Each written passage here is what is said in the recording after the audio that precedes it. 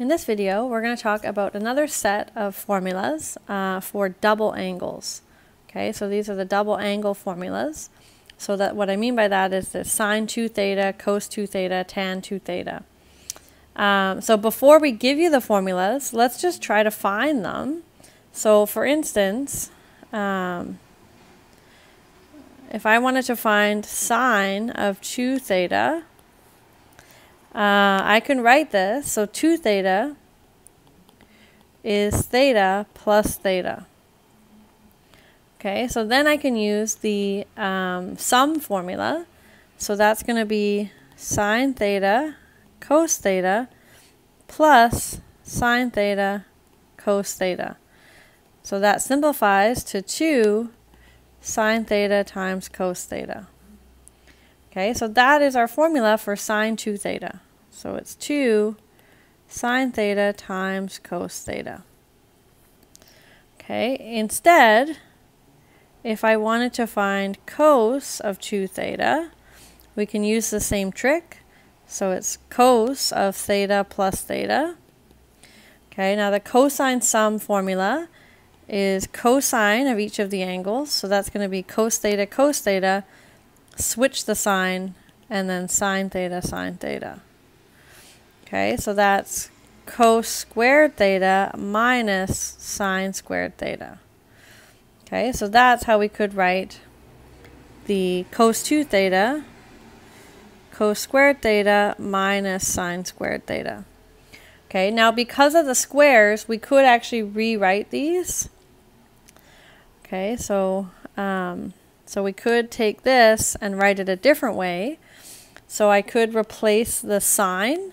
Okay, so we know that sine squared theta is 1 minus cos squared theta. So then I could rewrite this as cos squared theta minus 1 minus cos squared theta. And that's going to be cos squared theta minus 1 plus cos squared theta. So it's going to be 2 cos squared theta minus 1. Okay, so you could also use that. Okay, or even still a different way, I could take this and instead replace the cosine. So cosine squared theta is 1 minus sine squared theta. So then it would be 1 minus sine squared theta minus sine squared theta. So that's 1 minus sine squared theta minus another sine squared theta. So it's 1 minus 2 sine squared theta. So you could also write it like that. Okay, so none of these use 2 times the angle. They're only just the theta. So you can use, so cos 2 theta is actually equivalent to all 3 of these. Okay, so that just because of the square and the Pythagorean identity, we can write that one multiple ways. Okay, so those are the main ones. Okay, there is one from tan. Okay, this is what it looks like for tan 2 theta. I'm going to ask you to establish that identity. You want to use the same sort of trick. Okay, it's very short. Okay, should not take you that amount of space. But let's try this secant of 2 theta one. So here's the identity for secant of 2 theta. So it's secant squared theta divided by 2 minus secant squared theta.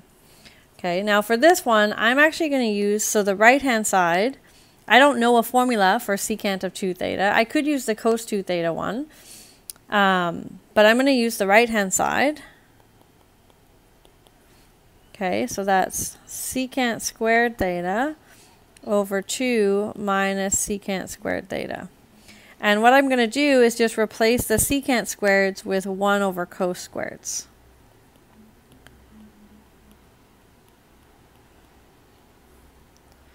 Okay, so then if I want to get rid of the denominators, I could multiply the top and the bottom here by cosine squared theta. Okay, so it's going to have to go to both terms over here. Okay, that's going to give me a 1 on the top. And then I'm going to have 2 cosine squared theta minus 1. Okay. And now this looks familiar because that's actually one that we saw up here. Whoops. Okay, this is 2 cosine squared theta minus 1. So that is actually equal to cosine of 2 theta. Okay, so the denominator is cosine of 2 theta. So maybe let's just write that. So we know cosine of 2 theta is equal to 2 cosine squared theta minus 1. So that's one of the things. So I can replace those two. And then 1 over cosine 2 theta, that is secant of 2 theta. So that is my left-hand side. Okay, so I just established that identity as well. Okay, now using this, so let's say that we're given cosine theta is 3 over 5, and theta is between 0 and pi by 2. So again, this means theta is in quadrant 1. Okay, so we can make a triangle for theta. Okay, so if that's theta, cosine is 3 over 5, so the adjacent side is 3, or I can make the adjacent side 3, and the hypotenuse 5. This leftover side is going to be the square root, 5 squared minus 3 squared. I think that's actually square root of 16, or 4.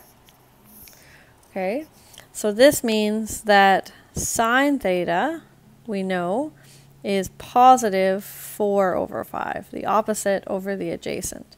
And it's positive since it's in quadrant 1. Okay, so since theta is in quadrant 1. So all the trig functions are positive there. Okay, so we know sine theta. But we don't know sine of 2 theta. So sine of 2 theta is 2 times sine of theta times cos of theta. Okay, and I know each of these. So this is 2 times 4 over 5 times 3 over 5.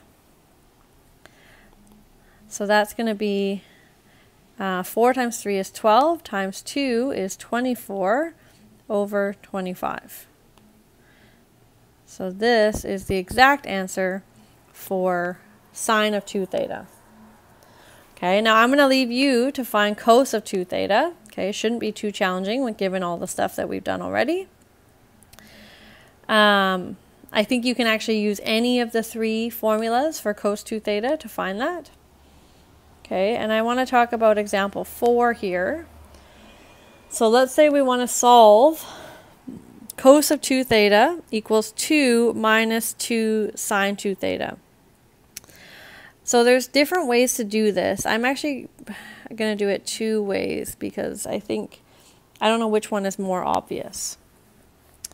So I want to solve this. So I want to isolate the trig functions, which is hard to do because they're different and they're even different angles.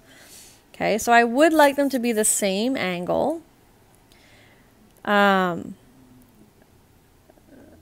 So I could say, well, cos, so the right-hand side, I could actually write it as 1 plus 1 minus 2 sine squared theta.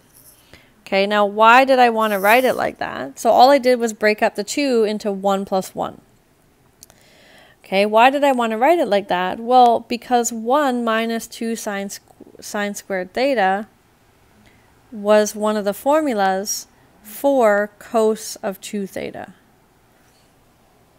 Okay, and now if I subtract cos 2 theta on both sides, I actually get 0 equals 1. So this is going to have no solutions.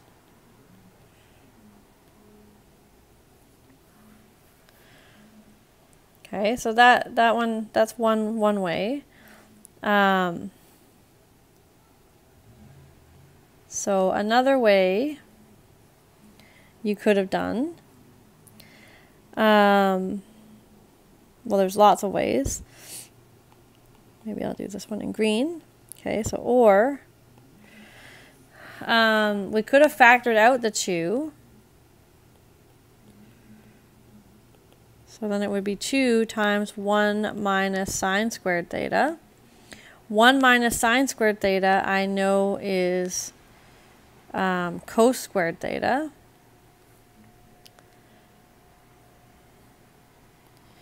Okay, and then if I replace cos 2 theta, so remember it is one of the things that we just used here is cos 2 theta is 2 cos squared theta minus 1.